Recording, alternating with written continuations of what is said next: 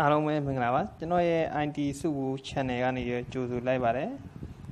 အရင်ဆုံးကျွန်တော်ရဲ့ video လေးကိုမစတင်ခင်မှာကျွန်တော်ရဲ့ channel လေးကို subscribe လုပ်ပေးဖို့အတွက်အားလုံးကိုတောင်းဆိုချင်ပါတယ်ဒီ subscribe ဆိုတဲ့နေရာလေးကိုနေရာလေးကိုတစ်ချက်လောက်အရင်ဆုံး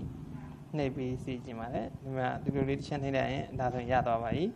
ကျွန်တော်ရဲ့ video လေးကိုကြည့်ပြီးနေတဲ့အခါကျရင်ကျွန်တော်ရဲ့ video လေးကြိုက်နှစ်သက်တယ်ဆိုရင်ဒီဘက်ရဲ့လက်မလေးကိုတစ်ချက်လောက်နှိပ်သွားပေးပါ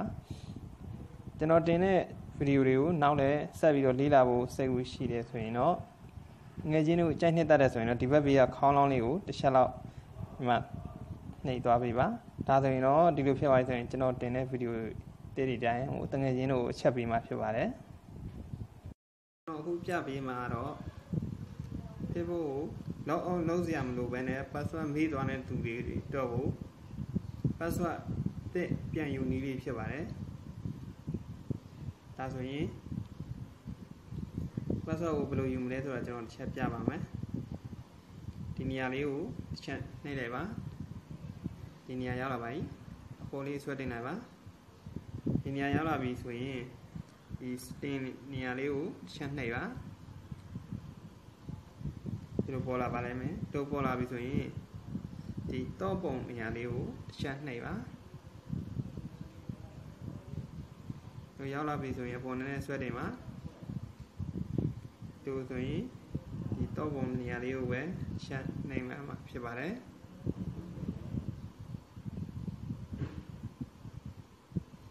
ဒီနေရာမှာ password ဆိုတဲ့စာတန်း3လမ်းရှိပါတယ်ဒီနေရာမှာတကယ်လို့ password အသစ်ချိန်မဲ့ချိန်နဲ့ဟောင်းသိပြီးတော့အသစ်ထပ်ချိန်မဲ့ဆိုတဲ့လူတွေတော့ဒီမှာအပေါ်မှာတောင်းရမှာပါကျွန်တော်ကတော့ password မေ့သွားပြီးတော့ password ကိုပြန်ယူမှာဖြစ်တဲ့အတွက်အသစ်ပြန်လုံးမှာဖြစ်တဲ့အတွက်ကြောင့်အဲ့မှာမထည့်ပါဘူးဒီနေရာလေးကိုနှိပ်ရမှာဖြစ်ပါတယ် form password ဆိုတဲ့နေရာလေးကိုချက်နှိပ်မယ်ဒါဆိုရင်ဒီလိုနေရာရောက်လာပါပြီဒီလိုနေရာရောက်လာပြီဆိုရင်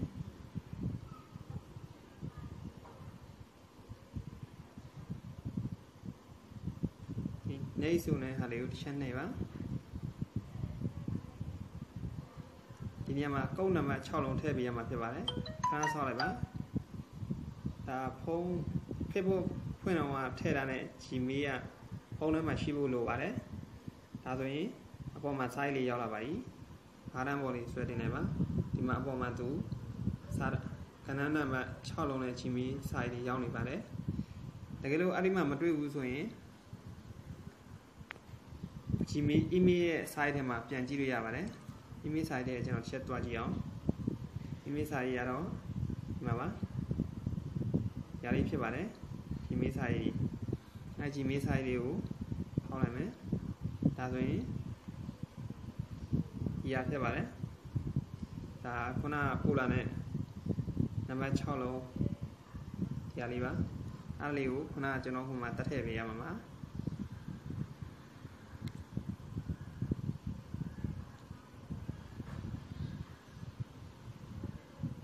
ဒီနေရာမှာထည့်ပေးရမှာပါ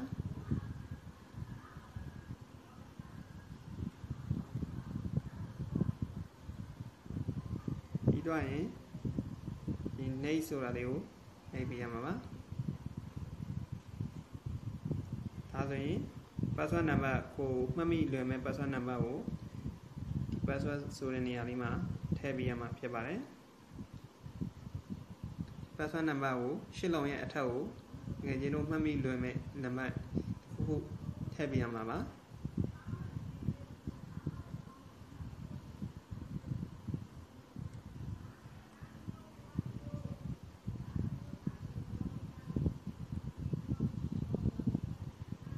ကျွန်တော်ကတော့ဒီလိုထည့်ပေးလိုက်ပါတယ်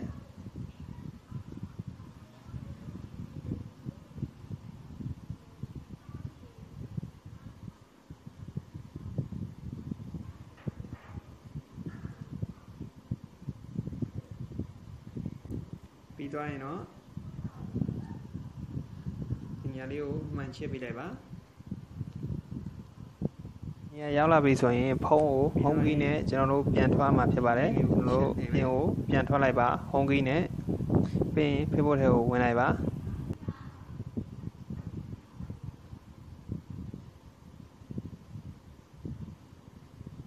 ပြီး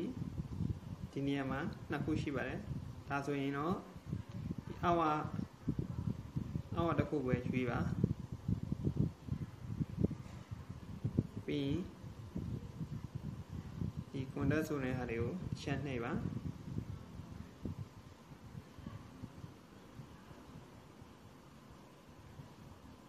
ဒါဆိုရင်တငယ်ချင်းတို့ password number ခုနထည့်လိုက်တဲ့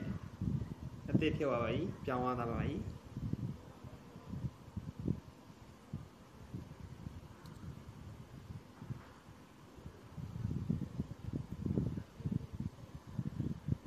ဒါဆိုရင်ကျွန်တော်ဖြိုးတယ်ဝင်ကြည့်အောင် password number အသစ်ဖြစ်သွားပါပြီဒါဆိုရင်